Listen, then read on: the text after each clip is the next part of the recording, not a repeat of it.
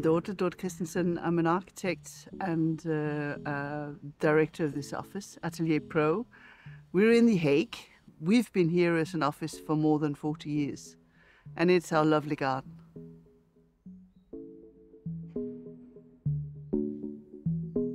Sustainability has always been a part of our office. It's deeply rooted in our DNA. Circularity is something that slowly started growing. And it started growing, and it's like a snowball that eventually becomes so big, you can't get around it. You need to face it.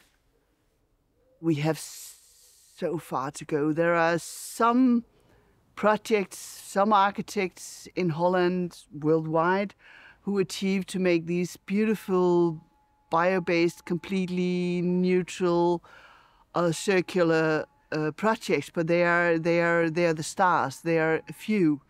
They are the 5%. But the 95%, the average also needs to move and needs to have ambition and needs to try as much as possible, because every little step is better.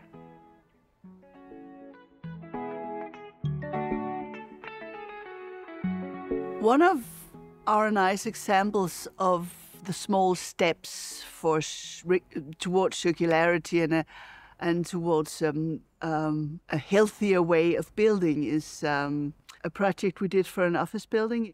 It's a refurbishment of an office building that we built in the 90s, which at that point was extremely sustainable and got loads of prizes for it. But the stars were in a good constellation for this project, because we had a client who thought this building has quality, but we need to enlarge the area of the building, and we need to make it Paris-proof, and we need to make it more sustainable. This building is being refurbished because it has quality. And sometimes you refurbish buildings by tearing down the facades and only using the concrete structure. But this one, the building itself, though it was a mid-90s building with a typical collage architecture, it still had some sort of quality of architecture that could last for longer than a decade or 2 decades. So it was worthwhile keeping the architecture as well. So we kept the elevations and simply bettered the elevations. And we heightened the building, and we reused a lot of the old window frames and stuff like from the interior. And of course it's challenging, because when you do this, you have to be aware that you're obliged to kill your darlings. I think you have to tell yourself, come on, grow up, and force yourself to really look at it, and have the courage to say, this is not good enough. Not all architects have that courage. I'm grateful for our client that they asked us, because normally our office is an old office, so we do have some of our old buildings which are being refurbished or redone by other architects. And it's very nice to be asked yourself to redo your own building, because it gives you the opportunity to send this building off to the next 50 years with a proper goodbye.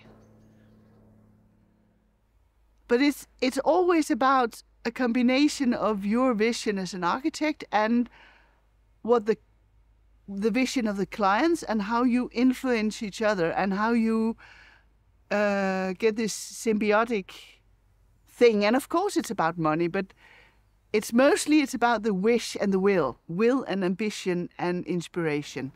And that is something that you as an architect can give. And you have to give it in abundance, because otherwise nothing is going to change.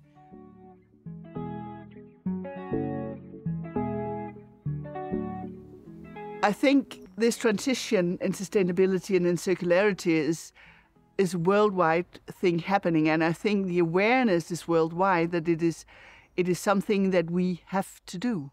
it's not a question, it's a must. And that's the first thing. The second thing is that then you build your ambition and your knowledge around this necessity. If everybody pushes and moves, we get step for step for step, we get there. And that's why I think it's extremely important that we realize it's not only about the STAR project, it's about every project. Of course, we still have to make the best possible, nicest architecture, but it's not the big A. It's the big picture. It's leaving a better world.